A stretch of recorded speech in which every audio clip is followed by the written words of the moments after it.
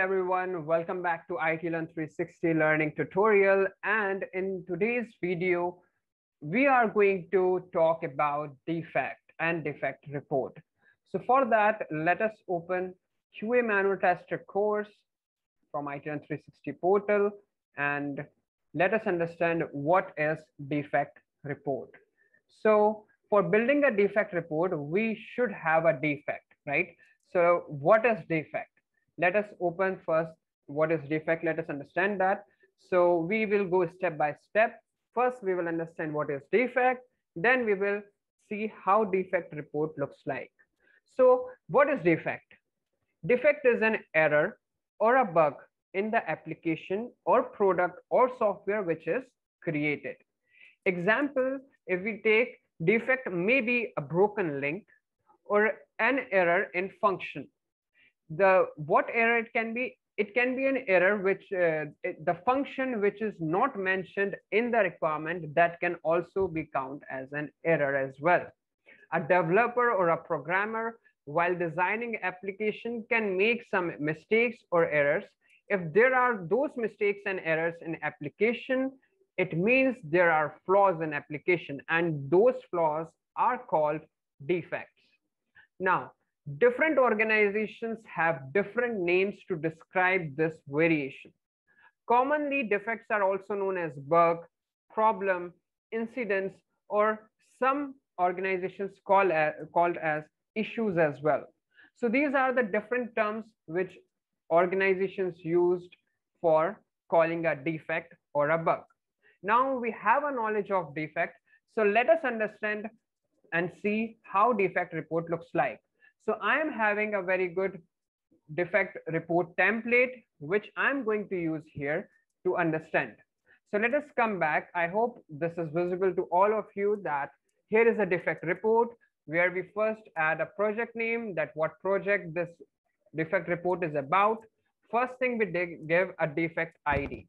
So defect ID is a unique ID which we assign to each defect so we can easily counter it. So defect ID is given. After that, there comes a defect description. In defect description, we tell that what this defect is about. So let's suppose home page is not opening after clicking home page icon. This can be a description. Now, similarly, our defect, every information have to be very clear. So developers or our team leaders, whoever check our defect report will understand that what defect we are talking about. So after adding a defect description, steps to reproduce added. Now, this is the very important section which we have to write it very clearly.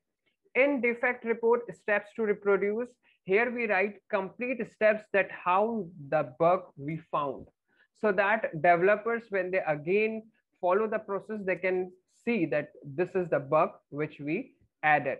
So complete steps to reproduce we added, like after logging in, we clicked on the home page icon and icon is not displayed. After that, the next term is severity. Now severity, here we classify the defect.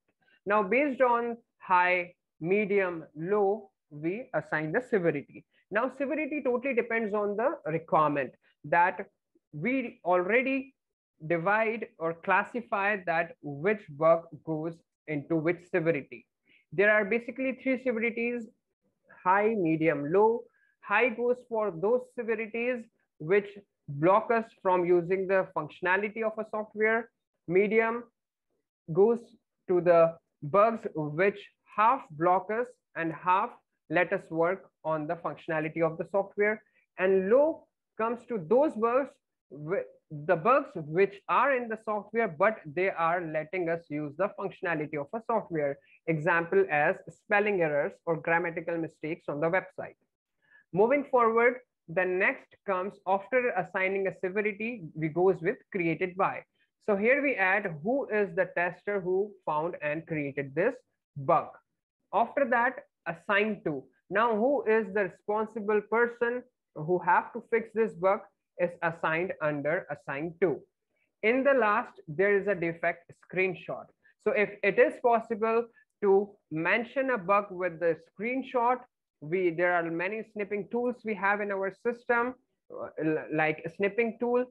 So we as a testers use those tools to take a snapshot of the bug and add it into the defect report. So this is all about how in industry we as a testers create a defect report. I hope you guys learned from this video and you enjoyed it. Do let us know in comments for more learning topics and tutorials which you want from us. Thank you. Have a great day ahead. Bye-bye.